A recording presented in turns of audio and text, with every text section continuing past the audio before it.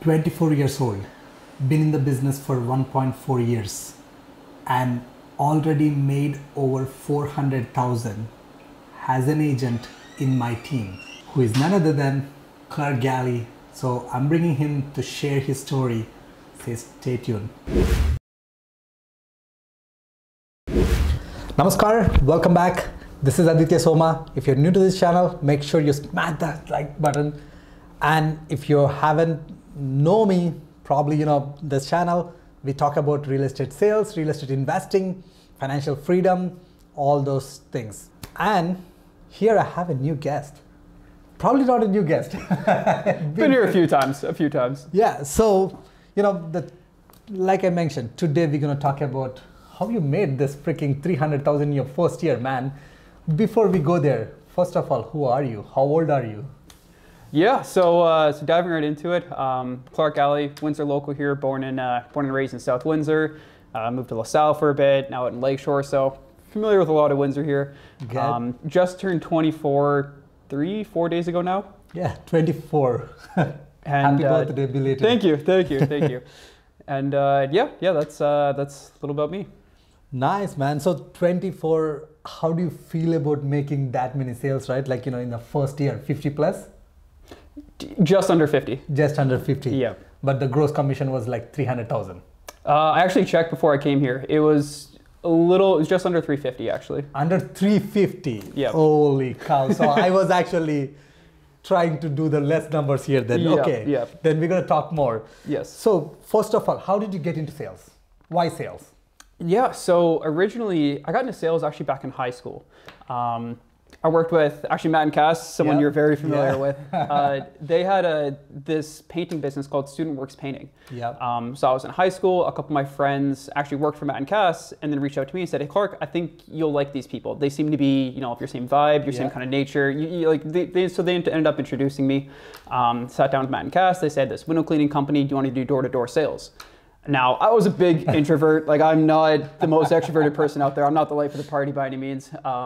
So when they said that, that was super nerve-wracking for me. So I read up a bunch on how to do door-to-door sales. You know, I watched people on YouTube do these cold calls. Just, how does that even happen? How old were you at this time? I was in grade 10. Grade 10. Oh, wow. So probably like 17, 18? 17, probably around there. Okay. I had a couple of dishwasher jobs before then, but... So how did that go? The door knocking and all those things? So it went pretty well. You know, in the first houses, I was, you know, just like dripping sweat, knocking at the door. I can imagine. Face super red, barely get words out.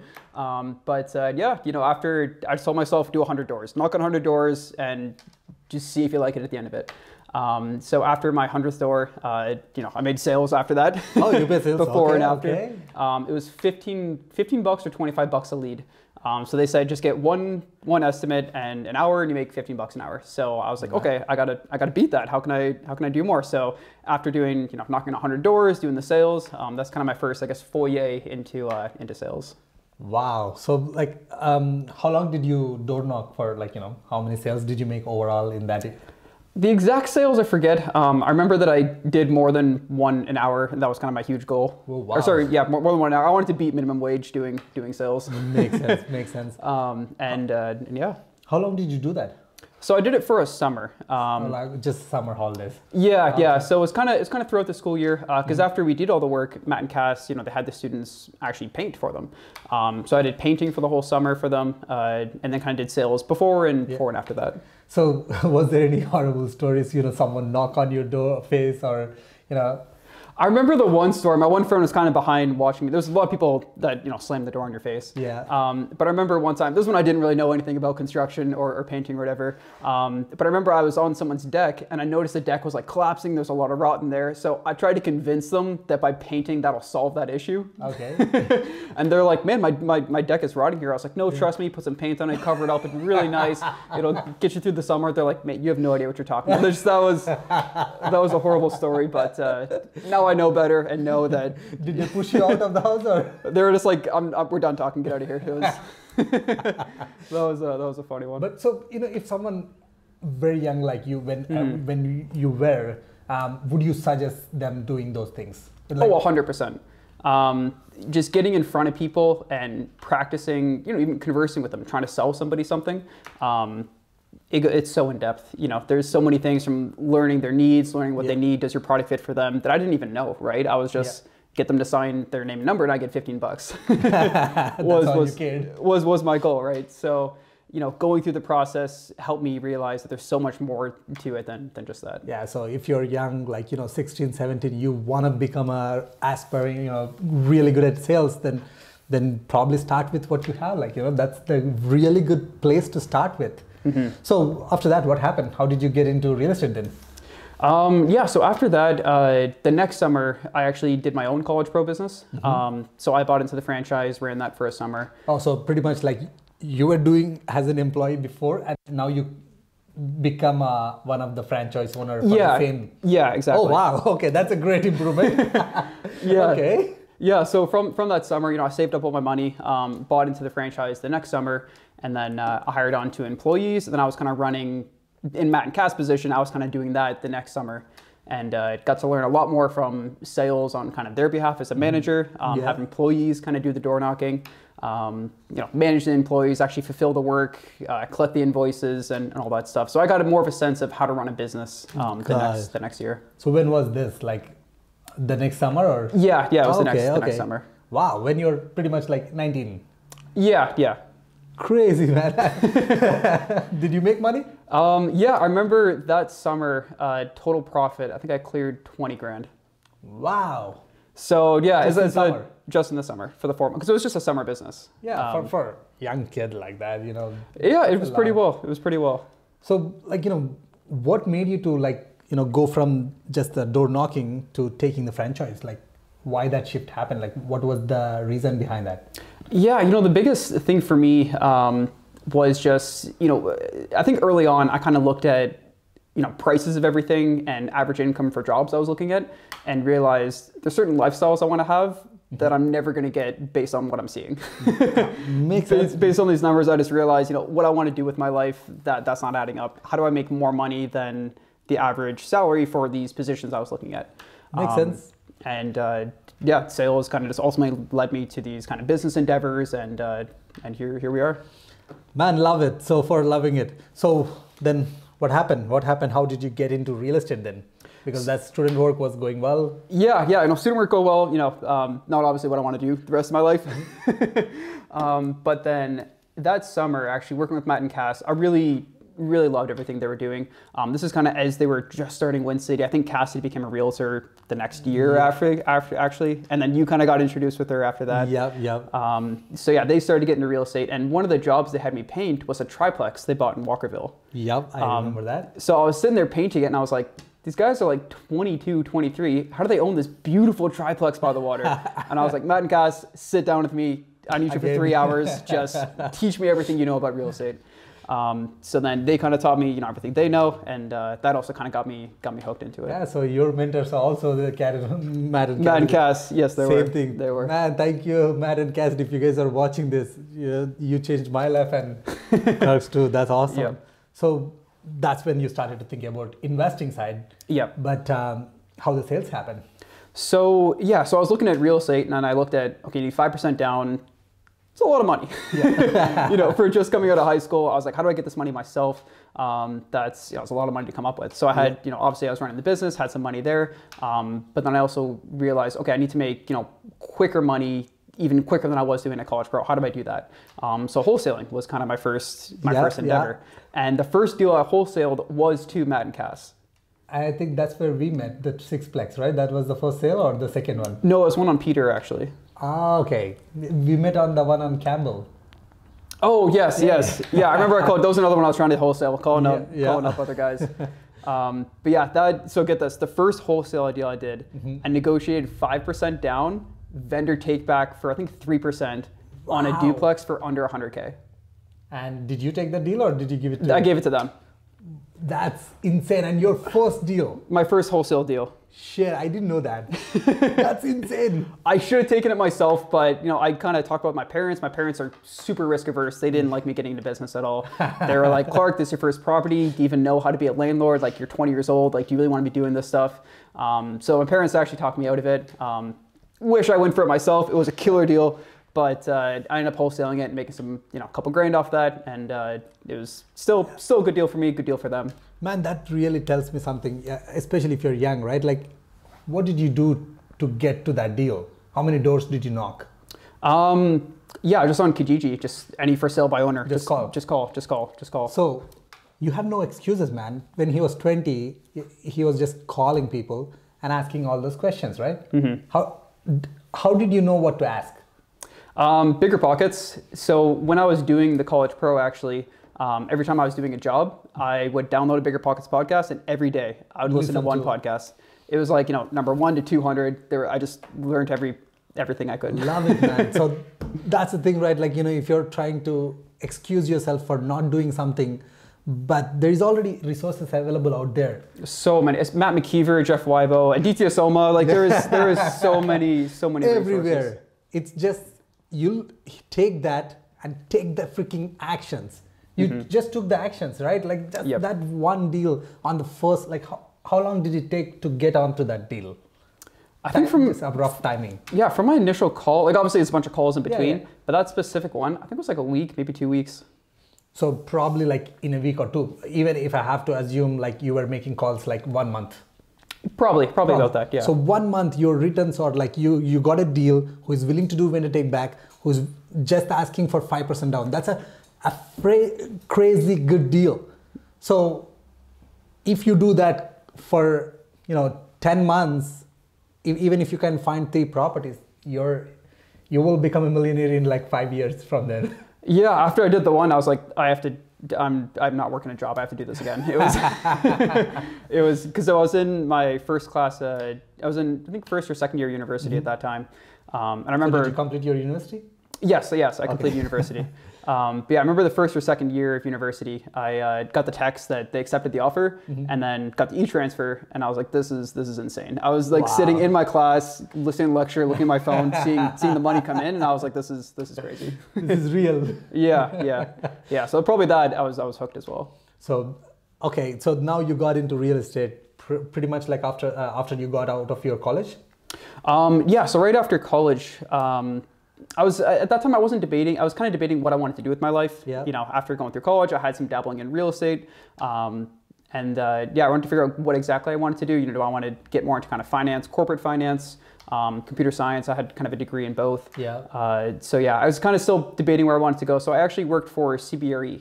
It was a commercial real estate company. They're the biggest in the world. As an employee or salesperson?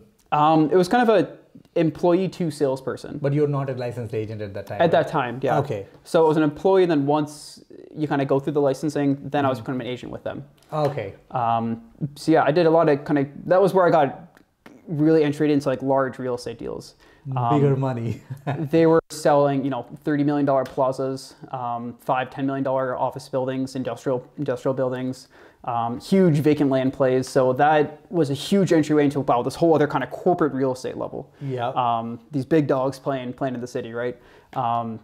So after doing that for, I think it was close to a year, I was kind of looking, okay, I can either be a real estate agent with them and kind of do this kind of corporate real estate finance, or I actually kind of saw your videos at the time. Yeah. So as I started seeing Aditya put your videos out there, I saw Marco kind of do some stuff. I thought, that's kind of where I started. Start with Matt and Cass, start with the wholesaling, bigger pockets. That's where I kind of started, and that's where I really like to be. This corporate real estate stuff was really exciting, doing these multi-million-dollar deals, but I really liked, doing the small stuff for the small guys for ourselves. So I think that's kind of where I really made the transition back to. So pretty much like you got your license and you joined Win City, correct? Yes, right after. So technically you had some experience, but not a whole lot of experience being a salesperson.